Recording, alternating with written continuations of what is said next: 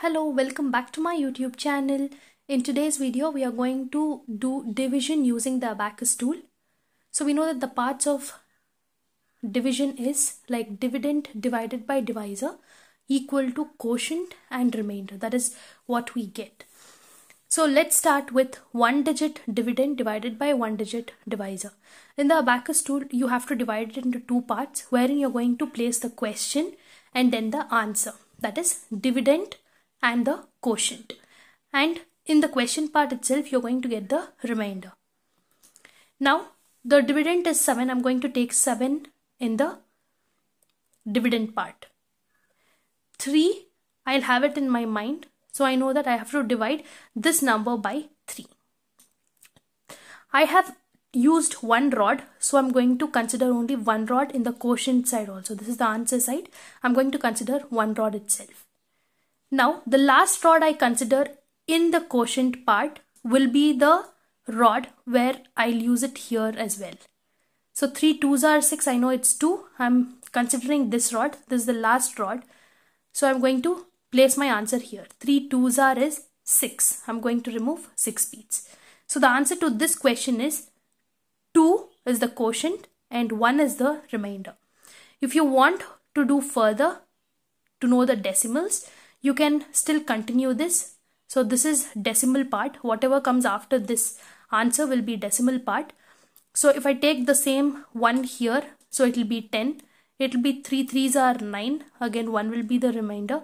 Again it goes on. It will be 2.3333. It will go on. Non-terminating. 2 digit dividend divided by 1 digit divisor. So I'm going to place this dividend in the dividend side. First clear your tool and place in the dividend side 24. Now I have to divide this by 8. To divide it by 8, first I will check the first number, which is 2. Now I have 2 rods. I'm going to take 2 rods here as well. Last rod I consider in the dividend side is the same rod that I'm going to use to place the answer in the quotient side. That is the answer side. 24. 2 is smaller than 8, so I'm going to consider 2 rods now. 8 3s are is 24. So since I've considered both the rods, this is the last rod I'm considering. I know there are 2 rods here. So I'm going to consider the last rod, this rod. I'm going to place my answer here. 8 3s are is 24. So the answer to this question is 3. And there is no remainder. 0 remainder. 3 digit dividend divided by 1 digit divisor. We have to place this dividend in the dividend side, which is 824 divided by 9. So I have 3 rods. I've used 3 rods here. I'm going to see 3 rods here as well. The last rod I consider in the dividend part will be the rod I'm going to use to represent my answer. Now I can see that 8 is smaller than 9, so I have to consider 2 rods. I'm going to consider these 2 rods. It is 82. So we know that 9 8s are is 72, 9 9s are is 81.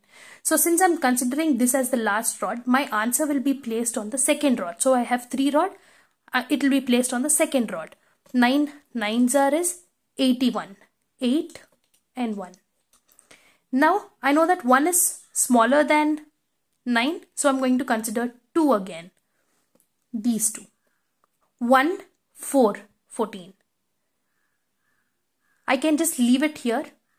So the answer will be 9090. If I continue this, I'll get the decimal places here. So the answer will be 90 point something. Or we can just leave it till here. In Abacus, while teaching it to the kids, this should be taught first. They should write the remainder part and they should write the quotient part. So I'm going to do it only till here. The answer will be 90 and the remainder is 14. 2 digit dividend, let's take 59 divided by divisor also to be 2 digits. So let's take 24. Now to deal with 2 digits divisor, you should know 2 things. That is the number into 1 and the number into 5. If you know these 2 things, it is very easy to do a 2 digit divisor sums. Now how to do this 24 into 5 easily. We know that 24 into 1 is 24. So how do we do 24 into 5? It is nothing but we have to divide this number, that is 24 divided by 2. So 2 ones are 2 twos are. So that is nothing but, now I have 12. When I don't have any remainder, when I don't have any carryover, I'm going to place a 0 there. So it's nothing but 24 into 5 equals 120. So we got it easily, and with practice we can do this mentally also. So let's consider some other number.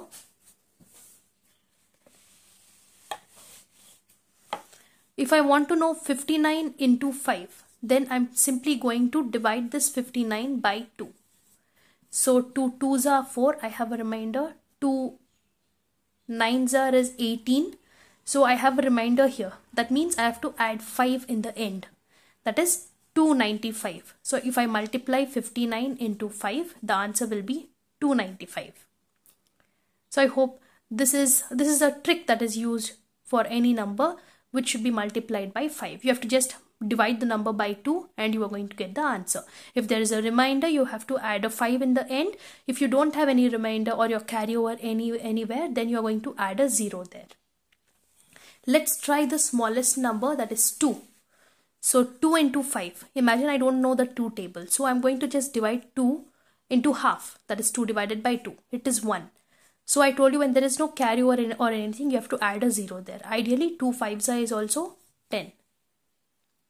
Okay, let's try to solve this sum, 59 divided by 24, using the Abacus tool. The first thing that we need to do is place the number, the dividend part, in the dividend part side, that is 59. Now we know that we should divide that by 24. The divisor is 24. Now the last rod you consider here in this side of the tool, that is the dividend part, will be the same rod where you represent the answer in this part, the quotient part. So you have two numbers, consider two rods. 24 is smaller than 59. I don't know 24 tables, for example. So I'm going to consider 24 ones are. Since I'm considering this rod, I'm going to consider 5, 9, 59 both. So my answer will be placed on this rod. I'll take 24 ones are. I'll minus 24. Now I see that it is 35. 35 is still larger than. I can still consider both the rods and take 24 ones are is 24. Now I have 11. I can stop here. My answer will be 2 and the remainder is 11. If you want to further continue, you're going to get the decimal places. So I can give the answer to this question as 2 and the remainder is 11. This will be my answer.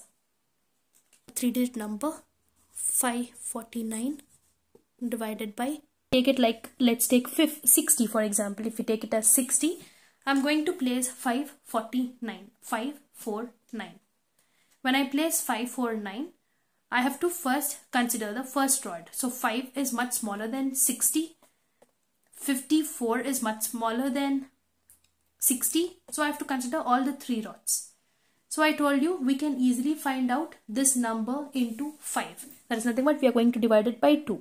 That means 60 into 5 will be 300. So I'm going to just start doing it. I'm going to consider all the three rods. That is, this is where I'm going to end. I'm going to place the same thing here. 5 for 60 5s are 300. 300.